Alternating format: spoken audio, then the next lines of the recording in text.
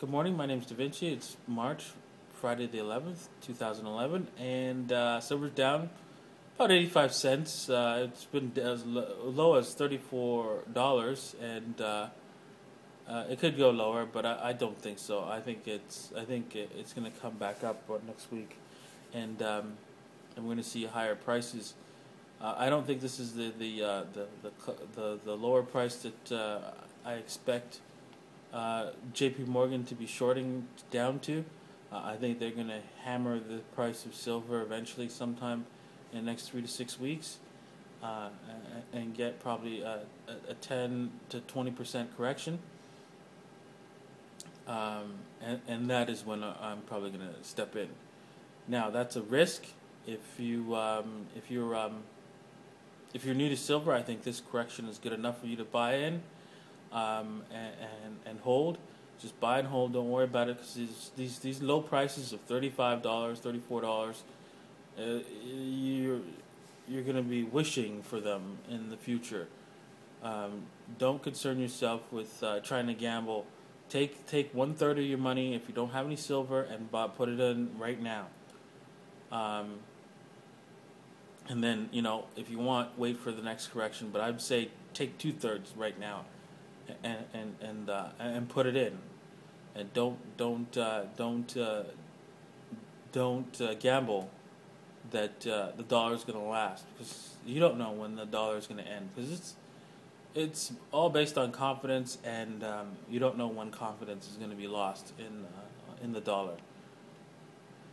Alrighty. So, anyways, David Morgan.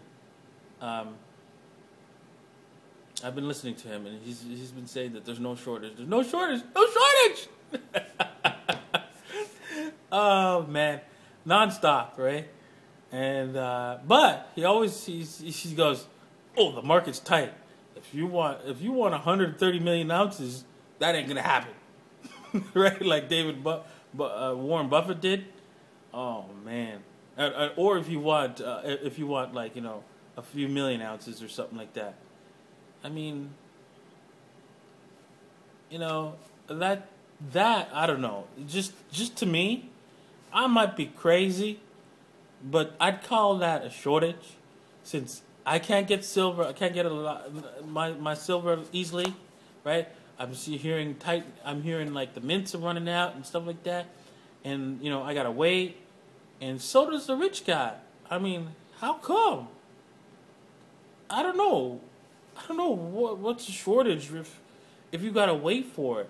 I mean, let's just say, right? You're lining up at a gas station, and it's a very long line. Wouldn't that constitute a short? The gas station's got gas, but wouldn't that constitute a problem of shortage, right? Because why are people lining up? Oh, because there's a problem with the gas, because some places are running out.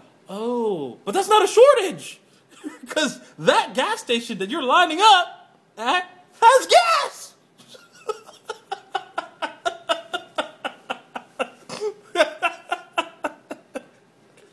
Oh Lord, oh man. You know what? That's just funny. That's just too funny, David Morgan. Too funny. Thank you. Anyways, I think everyone should invest in themselves. Find something that you like to do and do it very well, and then save in silver and gold.